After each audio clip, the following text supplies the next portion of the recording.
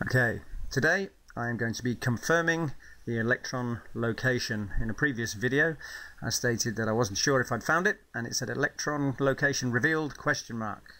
But everything pointed to it. Today I can offer observational evidence that what I say about the electron spinning outside its shell to provide after being provided with directions from the DNA.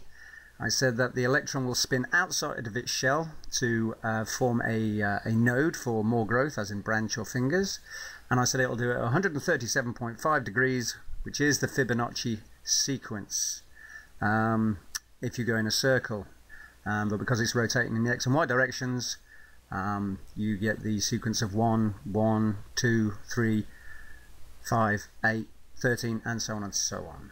So today I'm going to show how pretty much the whole universe runs on the Fibonacci sequence based on the humble dandelion.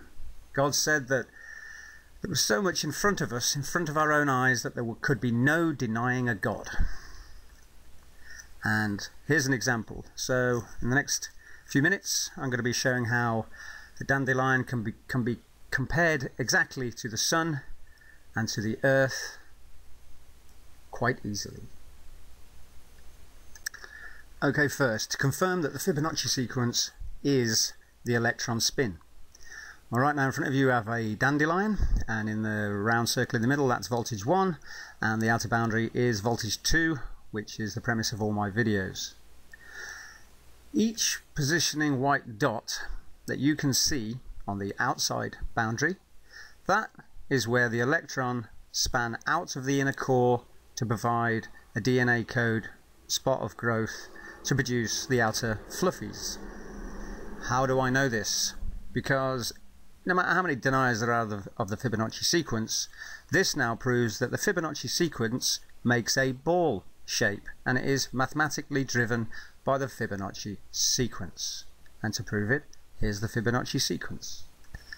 And so this is the head of a bald dandelion, and as we can see, it is the Fibonacci sequence. And when a straight area comes out to a point, we again see this. And so the Fibonacci sequence creates a ball. And that's exactly what the electron does. It makes an electron ball and an electron shell.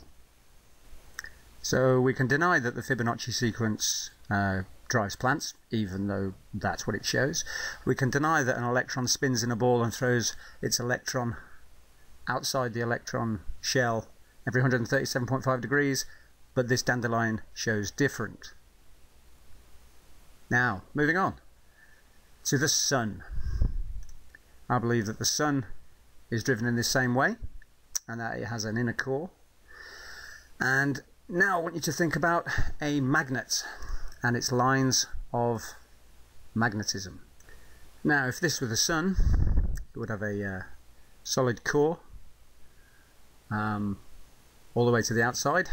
If it's driven electrically, the galactic circuit that runs through the center of the sun causes electricity to flow through the insides and then burst out on its surface in spicules, just like this dandelion.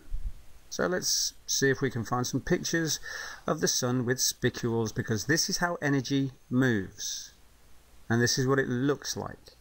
So, going from the dandelion, let's go to the sun and see if we can find some spicules on its surface. And so on the sun, what do we find? So without even knowing what's on the sun, I've discovered what's on the sun, even though everybody else knows it is, but I'm telling it because this is how energy travels, and the humble dandelion is proving that energy is fractal, and it doesn't matter what size it is, voltage moves from voltage 1 to voltage 2, and so does energy. Now, coming to the earth, they have the same kind of thing, but there isn't the same amount of energy running through the earth as there is in the sun. But every time energy is sent from the sun, we get to see these spicules in the upper atmosphere, and they are known as sprites. So these pathways still exist, then they're just not energized enough for us to see them. But again, the humble dandelion showing what the outer surface of the sun and the earth looks like. The spicules on earth, which are, let's say, actually on the ground, as in one of my other videos about plant life, These spicules are what push plants, grass, food, whatever you want to call it, all organic life gets pushed upwards by these spicules of energy coming out of the ground. And that's why you have grass and trees, because they grow upwards.